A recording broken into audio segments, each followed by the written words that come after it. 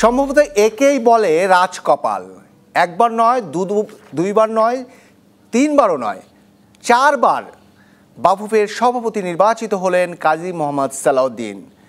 এবারে নির্বাচনে নবীন প্রবীণের একটা প্যানেল আমরা একটি নির্বাচিত হতে যাচ্ছে। নবীন প্রবীণের সমন্বয়ে একটি নির্বাচিত পর্ষদ হতে যাচ্ছে, যেখানে কাজী মোহাম্মদ সালাউদ্দিন চতুর্থবারের মতো নেতৃত্ব দিবেন বাফুফের। এই বাস্তবতায় চতুর্থবার সালাউদ্দিন সভাপতি চ্যালেঞ্জটা কেমন, সেই নিয়েই আলোচনা করতে চাই আজকে। আমরা আজকে অতিথি হিসেবে এই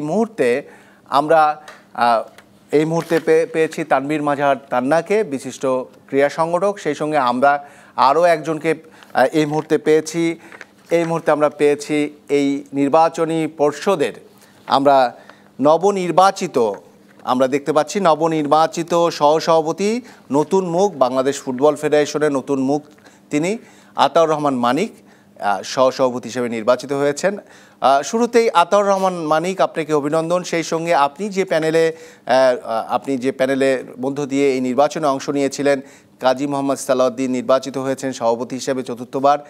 আপনার প্যানেলের সিনিয়র সহসভাপতি আব্দুল সালাম মুর্শিদি নির্বাচিত হয়েছেন। যারা আরও নির্বাচিত হয়েছেন সবাইকেই আপনার মধ্য দিয়ে অভিনন্দন জানাই। আপনার কাছেই যেতে চাই। আমাদের সঙ্গে এই মুহূর্তে আছেন তানভীর মাজার তান্না, তিনিও অনেক কিছু বলবেন। আপনার এই নির্বাচনে জয়ের ফলে আপনি একটা হলো স্বস্তি, পাশাপাশি আপনি কতটা চ্যালেঞ্জের মধ্যে পড়লেন মনে হলো? আতাউর রহমান মানিক, আপনি কি আমাকে শুনতে পাচ্ছেন? হ্যাঁ, আমি শুনতে পাচ্ছি আপনাকে। আচ্ছা, আমি যেটি বলছিলাম যে আপনার তো একটা নির্বাচিত হওয়ার পরে একটা স্বস্তি কাজ করছে, কিন্তু কতটা চ্যালেঞ্জের মধ্যে পড়লেন মনে হয়? হীরা ভাই, আসলে আপনার কথাটা পরিষ্কার শোনা যাচ্ছে না। আমি এখনো আমাদের নির্বাচনে একেবারে ভোট গণনা শেষ পর্যায়ে।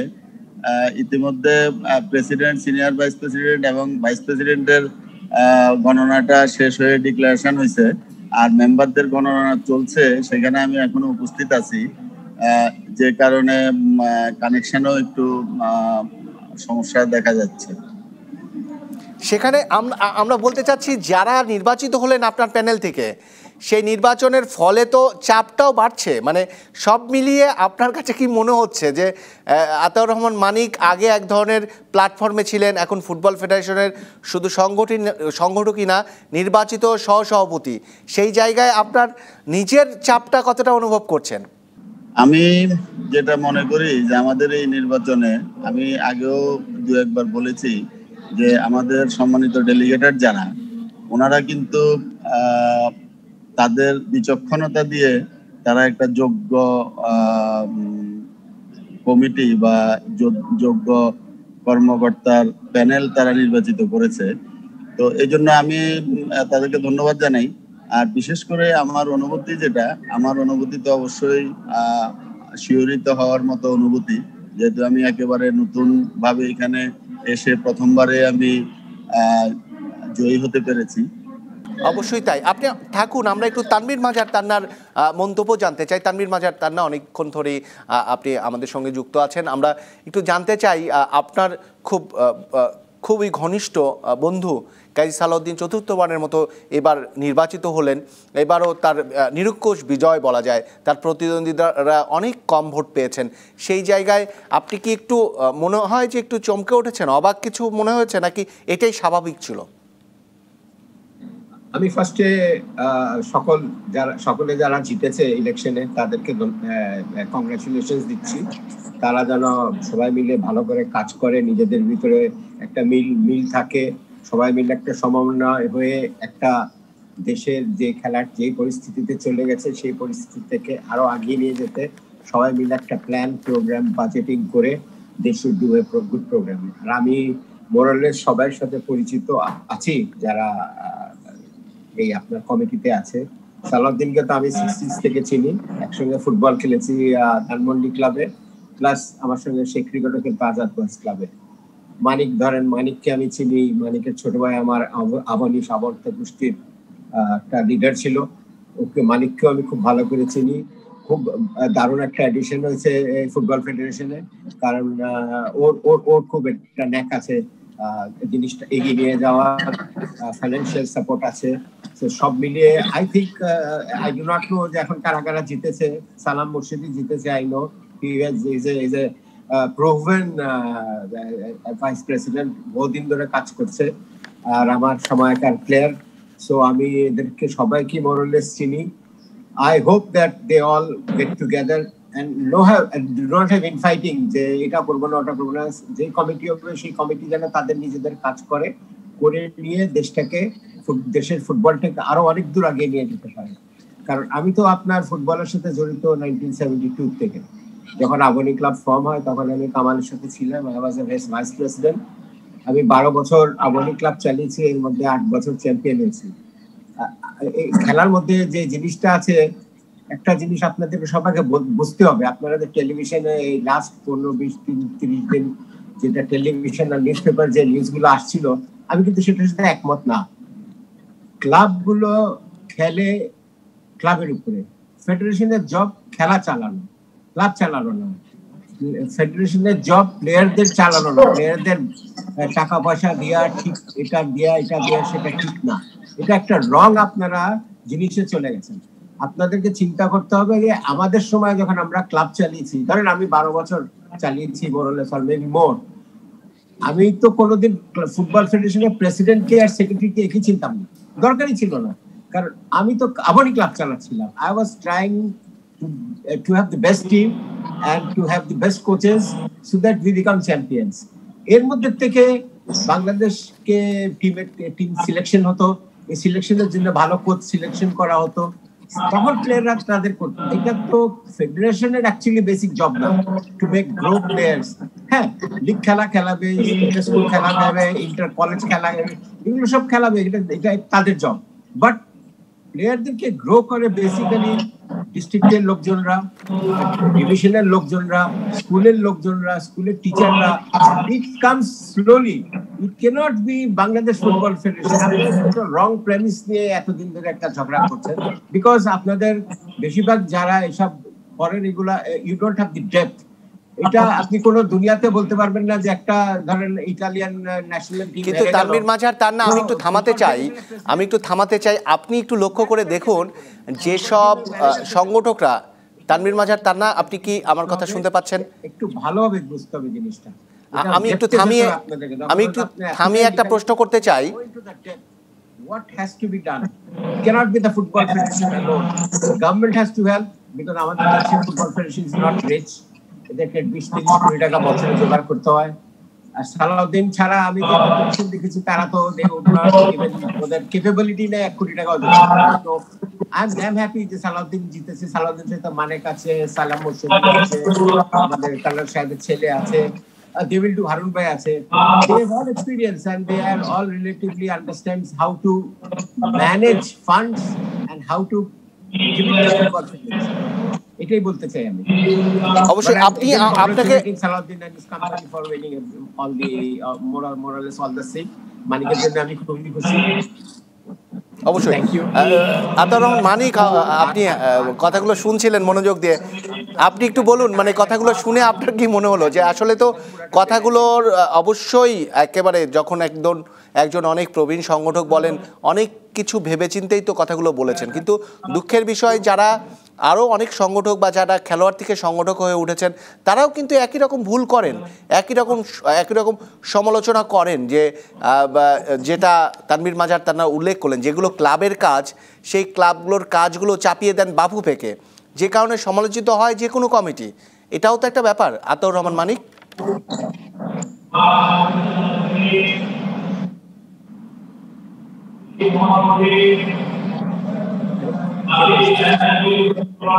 আতাউর রহমান মানিক, আপনি কি শুনতে পাচ্ছেন আমাকে? জি, আমি বলছিলাম যে একটু আগে তানভীর মাঝার তান্না যেমনটা বলছিলেন, যে অনেক সংগঠক কিন্তু এরকম ভুল করেন, যে তারা যে ক্লাবগুলোর কাজগুলো দায় চাপান ফুটবল ফেডারেশনকে। সেটা তো সংগঠকদেরও, আপনারা যারা সংগঠক বা সাবেক খেলোয়াড় থেকে সংগঠক হয়েছেন, তাদের কিন্তু দায় রয়েছে পরিষ্কার করার। না, এই বিষয়ে আমি বলি, তান্না ভাই তো ক্লাবের সাথে বা নিজে খেলোয়াড় ছিলেন, একজন সংগঠক, দীর্ঘদিনের সংগঠক, উনি আমাদের চেয়ে অনেক বেশি পরিপক্ক একজন সংগঠক। উনি জানে, উনি যে কথাটা বলতেছিলেন যে আসলে তো ক্লাবগুলোই কিন্তু খেলবে, ডিভিশন থেকে প্লেয়ার উঠাইতে হইলে ডিভিশন থেকেই খেলাটা শুরু হতে হবে। এটার জন্য আমাদের যেটা প্রয়োজন সেটা তাদেরকে আর্থিক যোগান দেওয়া।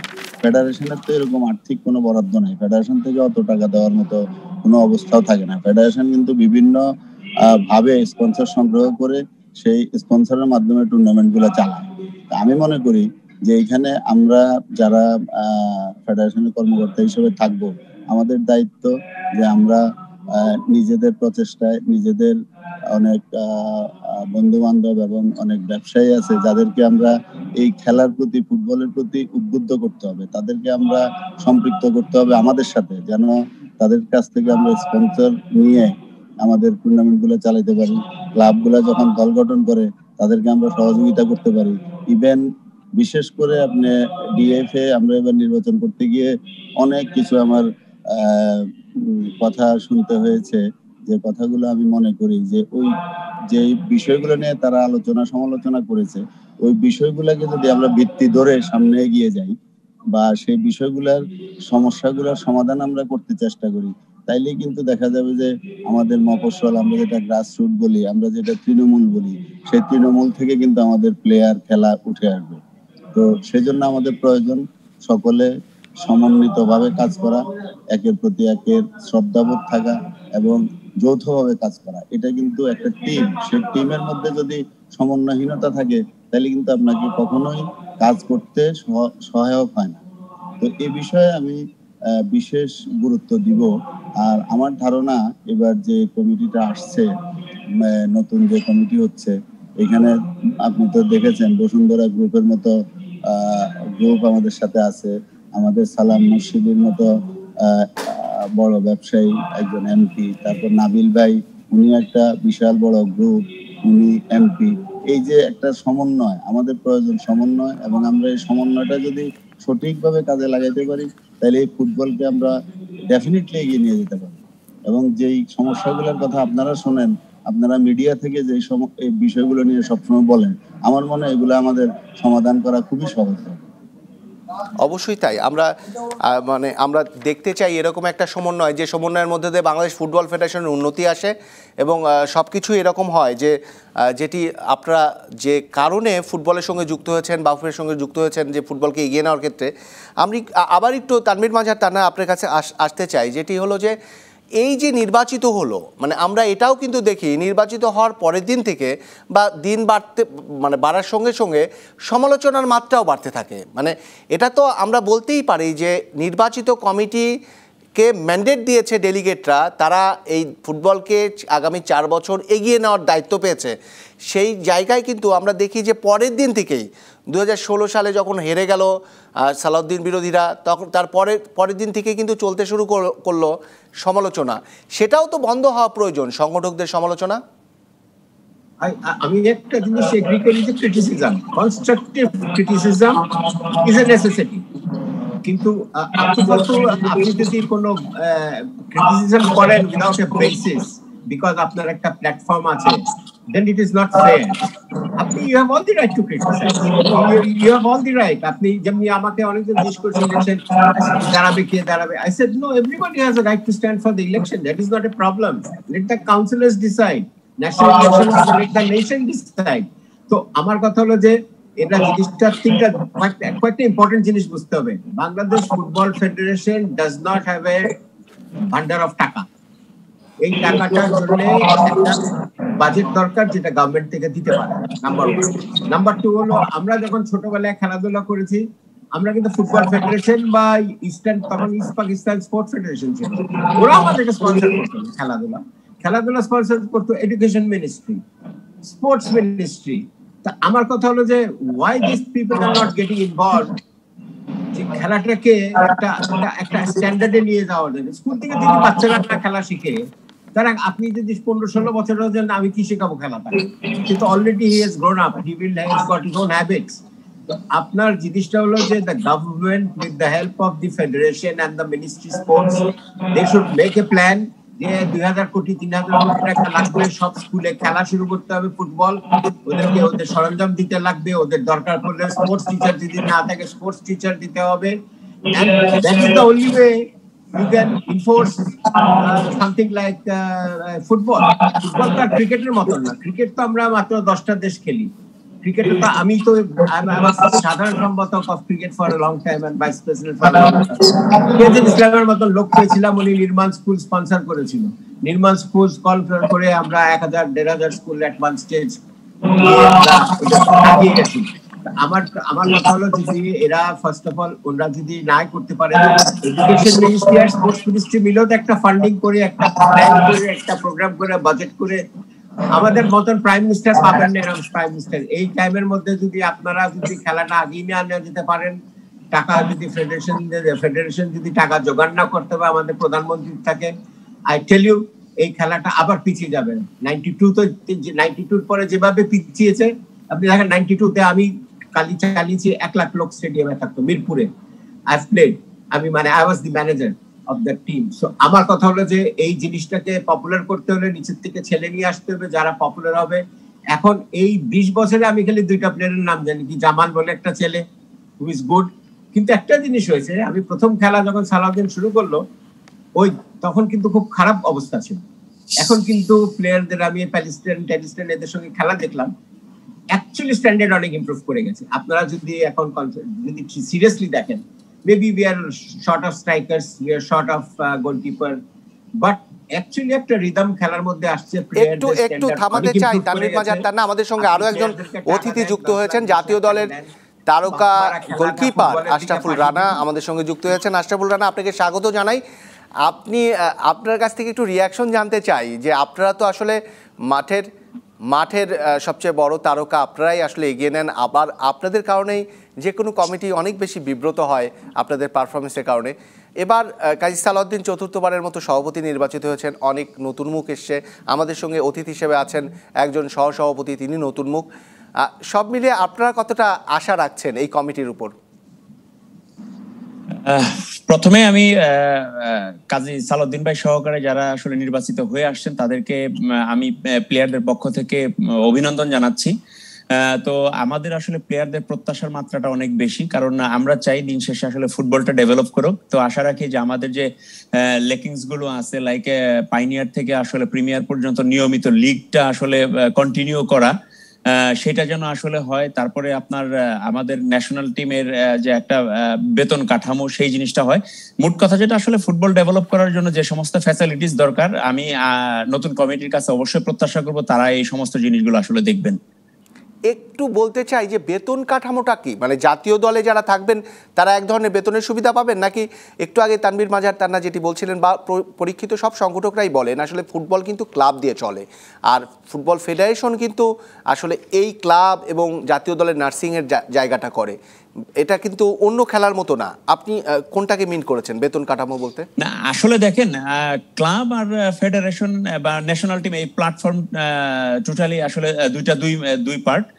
কারণ ক্লাবের থেকে আসলে দেখেন, আমরা যখন ক্লাবে খেলি, ক্লাব থেকে তো অবশ্যই আমরা একটা পারিশ্রমিক পাই, কিন্তু ন্যাশনাল টিমের কথা যদি বলি, যে এক্সাম্পল মনে করেন আপনার ক্রিকেটে যে জিনিসটা হয়, যে ওদের কিন্তু ন্যাশনাল টিমের প্লেয়ার ছাড়াও কিন্তু ওদের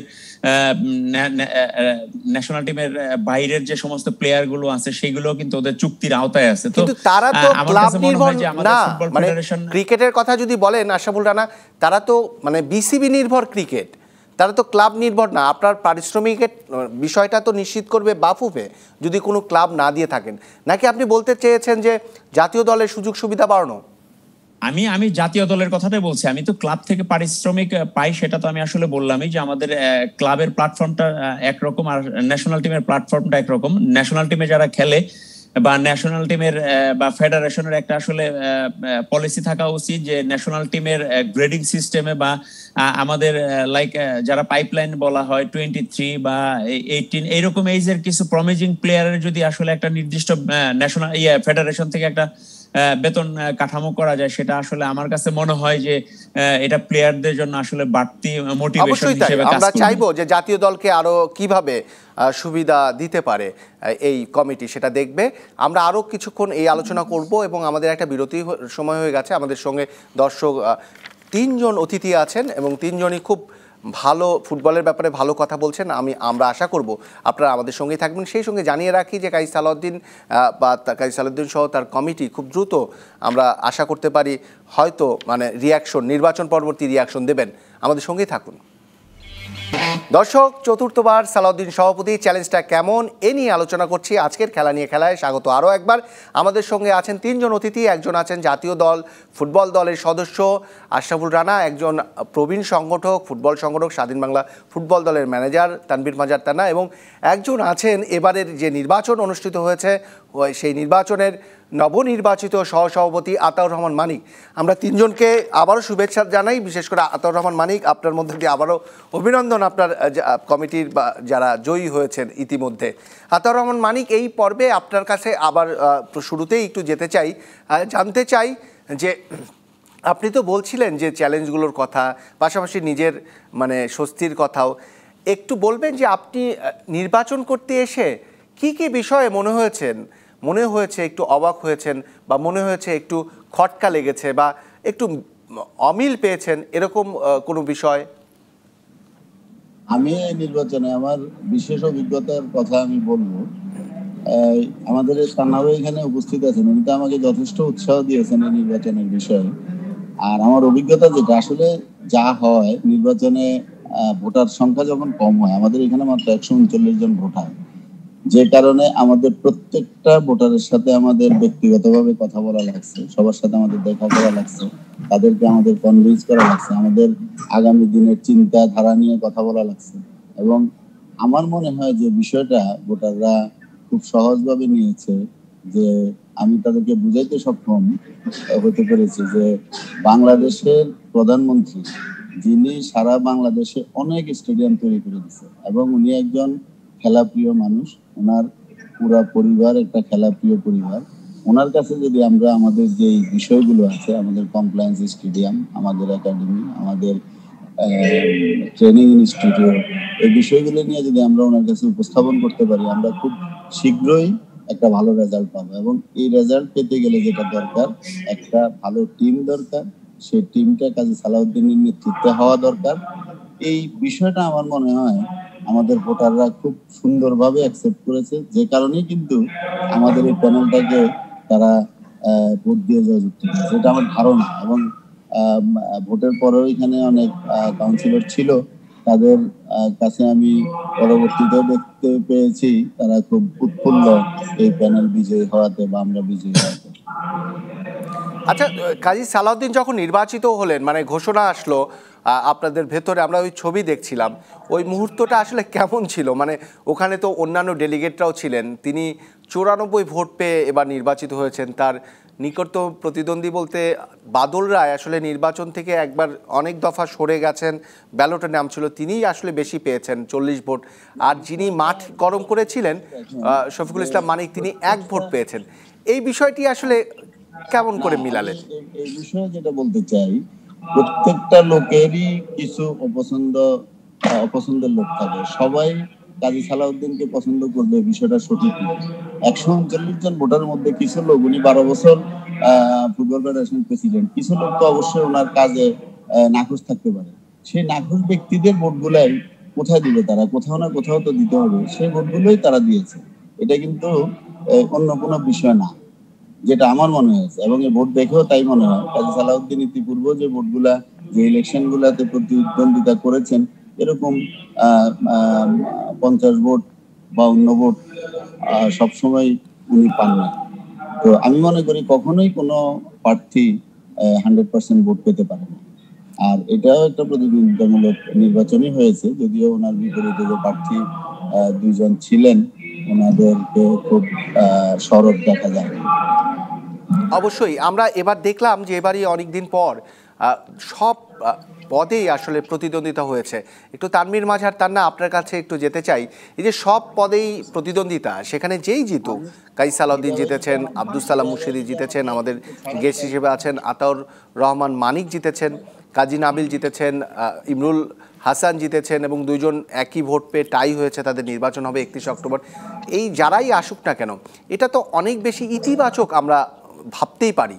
তানভীর মাঝার তান্না, এটা ভালো তো, মানে এতজন ইলেকশন করা, আই অলওয়েজ ফিল যে देयर মাস্ট বি কম্পিটিশন। এখানে তো মনোপলি, আই টোটালি ডিসএগ্রি যে মনোপলি হবে। কেউ যদি মনে করে এসে দাঁড়িয়ে এসে যদি জিততে পারে এবং he can contribute to the development of football in Bangladesh, of course he has got all the right to stand, but you must understand যে আপনাকে আপনার ওই একটা পরিচিতি থাকতে হবে, আপনার ওই অর্গানাইজেশনাল একটা ক্যাপাসিটি থাকতে হবে। People must believe in you, the councillors must believe in you. The councillors যদি বিলিভ করে যে আপনি ভালো করতে পারেন, ডেফিনেটলি হ্যাভ এ চান্স। আমি কিন্তু ইলেকশন করছি বাংলাদেশ ক্রিকেট বোর্ডে এগেইনস্ট মাই কমিটি। আমাকে সাবির চৌধুরী আমার কমিটিতে রাখে নাই। I fought for the election, I won the election. আমি কিন্তু আপনাদের কি বলে না ইয়ে বানাই ফর কি বলে একটা গ্রুপ বানাই, I was not in that group, but I won the election because people know me for 60 years. তো আমার কথা হলো যে আপনার যদি ওই ক্যাপাবিলিটি থাকে, আপনার যদি ওই মানুষদের সাথে ওই র্যাপো থাকে, আপনারা যদি মনে করেন যে এই আমাদের ফুটবলের জন্য অনেক কিছু করবেন, ডেফিনেটলি I always feel যে দাঁড়াতে তো পারেই, কেন দাঁড়াবে না? দাঁড়াতে সবাই তো দাঁড়াতে পারে। there is no restriction. আমার মনে হয় না সুপার ফেডারেশনের ফিফার আন্ডারে কোনো রেস্ট্রিকশন আছে। Everybody has the right to stand for election, so it is good. আর এতজন দাঁড়িয়েছে, এটা খুব ভালো হয়েছে। অবশ্যই তাই, কিন্তু একটা বিষয় তানভীর মাঝার তান্না একটু পরিষ্কার করবেন, আমরা গেল 12 বছর দেখেছি আসলে এটাও, এই সংকটটাও তো রয়েছে, মানে কাইস সালাউদ্দিনের পাশাপাশি একটা ওই রকম মানের ক্যান্ডিডেট কিন্তু আমরা কখনোই পাইনি। যদি বলি গতবার একজন দাঁড়িয়েছিলেন, একজন পার্লামেন্ট মেম্বার, তিনি আসলে ফুটবলের মানুষ ছিলেন না, তিনি এসেছিলেন দাঁড়িয়ে নির্বাচনে অংশ নিয়েছিলেন সভাপতি হিসেবে। কিন্তু এর বাইরে আমরা যদি বলি আলটিমেটলি যে এর বাইরেও কিন্তু আলটিমেটলি তেমন হেভিওয়েট প্রার্থী আমরা দেখছি না। সেটাও কি একটা সংকট না? কাইস সালাউদ্দিনকে সবসময় থাকতে হচ্ছে এবং তাকেই ভোটাররা আস্থা রাখছেন তার উপরই, ভালো ক্যান্ডিডেট না পেয়ে। আপনার একটা জিনিস দেখবেন, আপনি ইন্টারন্যাশনাল ফুটবল ফেডারেশন বা ইন্টারন্যাশনাল অলিম্পিক অ্যাসোসিয়েশন হাভালেন যে বলেন বা কি বলে আগে ব্লেটার দেখেন, 30-40 বছর চলেছে। You C it is very difficult to compete with a person who is an incumbent and he has done something. তো এটা তো থাকতেই পারে, but I think there R organisers যারা দাঁড়াতে পারে, দাঁড়ায় না কেন I do not know, but দাঁড়াতে পারে, অফকোর্স দাঁড়াতে পারে, দাঁড়াতে পারবে না কেন? কিন্তু আমি যেসব ওর সাথে কম্পিটিশন দেখি, আমি খালি only one I felt first time ওই 111 এর সময় আপনার জেনারেল আমিন দাঁড়িয়েছিল ওর এগেইনস্টে, because I wish to know his elder brother Ratan ভাই ওয়াজ এ অর্গানাইজার ফর মুকুল ফৌজ। রতন ভাই যখন দাঁড়িয়েছিল উই ওয়ার স্কেয়ার্ড। আমি আমার মতন ছিল, I had to go to Comilla and other places two neutralise and talk to people. তো এই জিনিসটা হলো যে ওর সঙ্গে অ্যাকচুয়ালি কম্পিটিটিভ ক্যান্ডিডেট এবার তো ছিলই না। আই ডু নট নো ফিউচারে কারা দাঁড়াবে, বাট দেয়ার আর পিপল দাঁড়াতে পারে, দাঁড়াতে পারে। অবশ্যই আপনি যেটি বলছিলেন খুব মজার কথা, কিন্তু এটা কি বাংলাদেশের জন্য আসলে একটু অবাক হওয়ার মতো না? মানে আপনি ফিফার কথা বলছেন, এফসিতেও অনেক সময় এরকমই দেখি, কিন্তু বাংলাদেশে তো এক ধরনের প্রচারণা তৈরি হয়েছে যে কাইস সালাউদ্দিন অনেকদিন হয়ে গেছে, আপনার একেবারেই ঘনিষ্ঠজন, আপনার কি মানে অ্যাসেসমেন্ট বা আপনার কি পরামর্শ কাইস সালাউদ্দিনের প্রতি, যে তুমি কি করবে সামনের দিনগুলোতে, মানে আরও কি ক্যারি করবে? যদিও এই সময় এই আলাপ করার মতো না।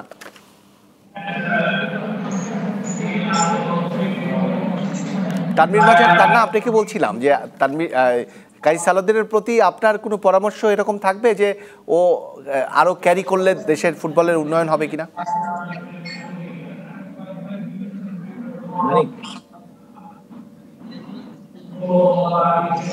আমি কথাটা শুনতে পাই নাই ঠিক। আমি তানভীর মাঝার তান্নাকে বলছিলাম, আমরা একটু আশরাফুল রানার কাছে যেতে চাই। এই যে দুজন সংগঠক কথা বলছিলেন, আপনারা উজ্জীবিত হচ্ছেন নতুন কমিটিতে, সব মিলিয়ে মানে আপনারা সবার সাথেই তো ইতিমধ্যেই কথা বলেছেন টিমমেটদের সাথে, তাদের কি মত, তারা কেমনভাবে দেখলেন এবারে নির্বাচন, এবং অ্যাজ ওয়েল এজ আপনারাও তো একসময় খেলোয়াড় থেকে সংগঠক হয়ে উঠবেন, কেমন নিজের মধ্যে রোমাঞ্চ সঞ্চারিত হচ্ছে? আমি শুনতে পাচ্ছি ভেরি গুড কমেডি, আর মতন কিছু ছেলে পেলে যাই ইনক্লুড হয়েছে। আই থিঙ্ক সালাউদ্দিনের জন্য বিরাট হেল্প হবে, বিকজ তাদেরও আইডিয়া আছে, তারা বড় ব্যবসায়ী and they have management control, so they know how to move around, how to do things. ধরেন একটা আমার ন্যাশনাল প্লেয়ার উনি বলছিলেন যে gymnasium should have been there for a long time. National team, under 19 team বা এদের জন্য একটা তো জিমনেশিয়াম বানানো, ইট ডাজ নট কস্ট।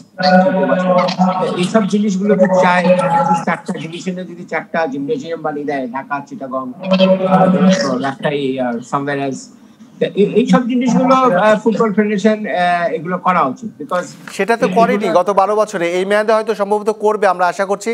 দর্শক, আরও একবার বিরতি নিচ্ছি, আমাদের সঙ্গেই থাকুন। দর্শক, আপনারা দেখছেন খেলা নিয়ে, নতুন খেলা, স্বাগত আরও একবার। আমরা আলোচনা করছি বাফুফের নির্বাচন নিয়ে, যে এই নির্বাচনটি আজকেই অনুষ্ঠিত হয়েছে। চতুর্থবার সালাউদ্দিন সভাপতি হয়েছেন এবং চ্যালেঞ্জটা কেমন সে নিয়ে আলোচনা করতে চাই। আমরা একটু সরাসরি এখন যেতে চাই আশরাফুল রানা, জাতীয় ফুটবল দলের সদস্য। আপনি বিরতির এই গ্যাপে অনেক কথা বলছিলেন, আপনারা আসলে মানে আজকে শুধু আলোচনা করব, কিন্তু এরপরে তো এ নিয়ে বিস্তারিত গণমাধ্যম অবশ্যই নিউজও বের হয় যে কীভাবে ফুটবলারদের আরও সক্ষমতা বাড়ানো যায় আর্থিকভাবে বা সব দিক দিয়ে। আপনি আসলে লিগ নিয়ে কী ধরনের মানে আপনারা কি চান লিগের সব কিছু মিলিয়ে? মানে লিগে তো সবাই একরকম পেমেন্ট করে না, আপনাদের অনেকে বেশ ভালো অ্যামাউন্ট পায়, আবার অনেক ধরনের কম অ্যামাউন্ট পায়, সব মিলিয়ে আপনারা কি চান মানে লিগের কন্ডিশনটা? আসলে দেখেন, এইখানে আমার কাছে মনে হয় যে আমাদের অনেক ধরনের আসলে সিস্টেমটা আসলে চেঞ্জ করা উচিত। যে বিএফএফ থেকে আমাদের কিন্তু লাস্ট কয়েক বছর ধরে আমরা কিন্তু বেশ ভালো রকমের ফ্যাসিলিটিস পাচ্ছি, যেই কারণে হয়তো বা ন্যাশনাল টিমের লাস্ট 2.5 থেকে 3 বছর কিন্তু আমাদের রেজাল্ট ভালো হচ্ছে। তো আমি একটা জিনিস মনে করি যে ন্যাশনাল টিমের রেজাল্টের উপর আসলে কিন্তু প্রত্যেকটা দেশের খেলার ক্ষেত্রে বলেন, সেই দেশের আসলে স্ট্রাকচারটা আসলে ডিপেন্ড করে আসলে কোন দেশের আসলে, লাইক আমাদের দেশের যদি ফুটবলটা যদি আমরা যদি র্যাঙ্কিংটা ভালোর দিকে থাকতো, তাহলে কিন্তু আমাদের অবকাঠামোর কথা আসতো না, স্ট্রং অবকাঠামো। তো সেই ক্ষেত্রে আমার কাছে মনে হয় যে অবকাঠামোটা আসলে ঠিক করা উচিত। লাইক আমি কিছুক্ষণ আগে যে কথাটা বলছিলাম যে পাইনিয়ার থেকে প্রিমিয়ার পর্যন্ত, সেটা পাইনিয়ার থেকে যদি স্টেপ বাই স্টেপ যদি আসলে লিগ আয়োজন করা যায় বা খেলা আয়োজন করা যায়, সেই ক্ষেত্রে আমার কাছে মনে হয় একটা যারা পাইনিয়ার খেলবে তাদের জন্য 3rd ডিভিশনের একটা প্ল্যাটফর্ম থাকে। তো কন্টিনিউ যদি কিছু ছেলে ফেলে যদি সারা বছর যদি খেলার মধ্যে থাকে, আমার বিশ্বাস সেইখান থেকে কিন্তু অনেক ভালো প্লেয়ার বের হয়ে আসবে। তো সেই ক্ষেত্রে আমি বলবো যে যারা নতুন কমিটিতে আসছেন তাদের কাছে আমাদের আহ্বান থাকবে যে লিগটা যেন সব স্তরের লিগটা যেন আসলে কন্টিনিউ করা হয়, এবং ডিস্ট্রিক্ট লেভেলে কিন্তু অনেক ডিস্ট্রিক্টে আসলে খেলা হয় না, নিয়মিতভাবে লিগ হয় না। তো সেইখানে আসলে যে আমাদের হয়তো বা সালাউদ্দিন ভাই আমাদের ঢাকায় খেলার বা অনেক ডিস্ট্রিক্টে আসলে খেলার আয়োজন করছে, বা আমাদের একটা প্ল্যাটফর্ম কিন্তু লাস্ট স্টেজে এসে দাঁড়া করাচ্ছে যে ডিস্ট্রিক্টের প্লেয়ার গুলো খেলে যেন ঢাকায় এসে খেলতে পারে। তো এটা কিন্তু খুবই ভালো একটা উদ্যোগ। তো কিন্তু ডিস্ট্রিক্টের খেলাগুলো যেন নিয়মিত হয়, সেই দিকেও আসলে নজর দিতে হবে। আমরা একটু তানভীর মাজার তান্নার কাছে ছোট্ট করে জানতে চাইবো যে এই যে আশরাফুল রানা বলছিলেন, এই ধারায় যে ফুটবল প্রোডাক্ট, ফুটবল তৈরি করা, ফুটবলারদের প্রোডাক্ট হিসেবে মানে দেখানো, সেটার অভাব তো রয়েছে। সেটার ব্যাপারে তো একটা উদ্যোগ নেওয়া উচিত এই কমিটির, অন্তত এই মেয়াদে। যেটা বলছি যে যেটা আমাদের সিস্টেম, তানভীর মাজার তান্নাকে একটু জানতে চাচ্ছিলাম, আমাদের সময় একেবারেই কম। তানভীর মাজার তান্না, আপনি একটু বলবেন 16 বা 17 এর যদি কোনো টিম থাকে ক্লাবের, তাহলে দেখবেন সেই প্লেয়ার গুলো যদি সঠিকভাবে আসলে ট্রেনিং করে, তো ওইখান থেকে তানভীর মাজার তান্না, আপনি একটু সংক্ষিপ্তভাবে বলবেন প্রোডাক্ট ফুটবল এবং প্রোডাক্ট ফুটবলার তৈরিতে বাফুফের গেল 12 বছরে এক ধরনের অক্ষমতা বা একটা ইনঅ্যাপ্ট ভাব রয়েছে, সেটা এই মেয়াদে তো দরকার।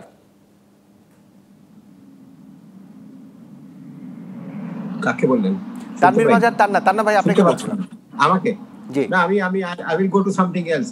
I'll go to রানা ভাই। রানা ফুটবল প্লেয়ার যিনি, উনি যেটা বলছেন অ্যাকচুয়ালি কাঠামোটা ভেঙে গেছে, because pioneer league, first division league, second division league, এগুলো যদি ঠিক করে যদি না হয়, এই ছেলেরা পেলেরা যদি টাকা পয়সা না পায়, যাই হোক না হোক টাকা পয়সা তো কিছু পেতে হবে ওদের, তো they have to, if they want to take this as their profession, then he's right about it, that these people are not getting enough money, and if they don't get enough money, this is not their job, they will give it up and they'll try to do something else, cricket খেলবে, hockey খেলবে বা পড়াশোনা করে চাকরি নিবে। তো আমার কথা হলো যে first I think a committee, I will have a discussion with Salahuddin on this also, and also if necessary with the Prime Minister, at least some large amount of money must be distributed amongst these clubs, young মানে ছোট ক্লাবগুলো যেগুলো, তাদের তো টাকা নেই। ধরেন আপনি Bashundhara king বা আবনি বা ধানমন্ডি ক্লাব বা মোহামেডান ক্লাব, এদের তো টাকা আছে, কিন্তু এই যে আমাদের সময় কিন্তু কম্পিটিশন অনেক ছিল, আমাদের সময় মোহামেডান ছিল, ভিক্টোরিয়া ছিল। আমরা একটু থামাতে হচ্ছে তানভীর মাজার, তার না আমরা একেবারে শেষ পর্যায়ে, আমরা একদম শেষ প্রশ্ন দিয়ে, অর্থাৎ নবনির্বাচিত সহসভাপতির কাছে শেষ প্রশ্ন দিয়ে আজকের আয়োজন শেষ করতে চাই। আতাউর রহমান মানিক, যেটা বলা হয় যে প্রত্যাশার চাপের কারণেই কিন্তু এইটাতে ছেদ পড়ার কারণেই কিন্তু সালাউদ্দিন অনেকভাবে সমালোচিত হন গত 12 বছরে। এবারও আপনাদের এই কমিটি সালাউদ্দিনের নেতৃত্বে প্রত্যাশার চাপ অনেক, সেই ব্যাপারে আপনারা তো খুব সিরিয়াস থাকবেন, এটাই আশা করতে পারি। আতাউর রহমান মানিক, আমি ছোট্ট করে বলবো, ফুটবল প্লেয়ার হিসেবে সে যে কথাগুলো বলেছে এটা কিন্তু আমারও কথা। আমাদের যে বয়সভিত্তিক খেলা থেকে আমাদের বয়সভিত্তিক খেলাগুলো আমাদের চালু রাখতে হবে, লিগগুলো চালু রাখতে হবে, এবং প্লেয়াররা যদি ঠিকমতো টাকা না পায়, প্লেয়াররা যদি তাদের পেশাদারিত্বের মূল্য না পায়, তাইলে তো আমরা ভবিষ্যতে প্লেয়ার পাবো না। আমাদের এই ফুটবলের প্রতি আকর্ষণ থাকবে না ছেলেদের। যখনই দেখবে একটা ছেলে আজকে 1 কোটি টাকা 2 কোটি টাকা পাচ্ছে, 60 লাখ টাকা 50 লাখ টাকা পাচ্ছে, তখন কিন্তু এদের আগ্রহ বাড়তে থাকবে। দিন দিন আমরা ফুটবলের দিকে প্লেয়ার পাবো, এদের আকর্ষণ বাড়বে। আমরা যদি জেলা ভিত্তিক লিগগুলো আমাদের চালু থাকে, ঢাকাতে যদি আমাদের লিগগুলা একদম কন্টিনিউ ঠিক মতো চালাইতে পারি, বয়স ভিত্তিক খেলাগুলো আমাদের চালু থাকে, তাইলে কিন্তু আমাদের প্লেয়ারগুলা উঠে আসবে। আর আরেকটা বিষয় আমি বলবো, আমাদের এই প্লেয়াররা যে পারিশ্রমিকের প্রশ্ন, এই পারিশ্রমিক তারা পাবে কোত্থেকে? তারা ক্লাব থেকে পাবে। এই ক্লাবগুলা, অনেকগুলা ক্লাব ঢাকাতে এবার নির্বাচন করতে গিয়ে আমি দেখেছি এমন ক্লাবও আছে যে নিজ বাড়িতে এই প্লেয়ারদেরকে রেখে নিজেরা বাজার সাজার করে খাওয়াইয়া তারপরে এই ক্লাব চালায়। তারা যে কত কষ্ট করে ক্লাব চালায় এটা এবার নির্বাচন করতে গিয়ে এই মুহূর্তে থামতে হচ্ছে আমাদের, আমরা এই জায়গায় থামতে চাই। আমরা আশা করি কন্ট্রিবিউশন, আতাউর রহমান মানিক, আপনার কন্ট্রিবিউশন আরও বাড়বে বাংলাদেশ ফুটবলের জন্য, এবং সেই সঙ্গে আবারও ধন্যবাদ আতাউর রহমান মানিক, সেই সঙ্গে ধন্যবাদ কাজী মোহাম্মদ সালাউদ্দিন, সভাপতি নির্বাচিত হয়েছেন, আব্দুল সালাম মুর্শিদি সিনিয়র সহসভাপতি, এবং অন্যান্য যারা সহসভাপতি হিসেবে সদস্য হিসেবে নির্বাচিত হয়েছেন এবারের বাফুফের নির্বাচনে, সবাইকেই অভিনন্দন। এই ছিল আজকের আয়োজনে। সবাই ভালো থাকুন আর ডিবিসির সঙ্গেই থাকুন 24 ঘন্টা।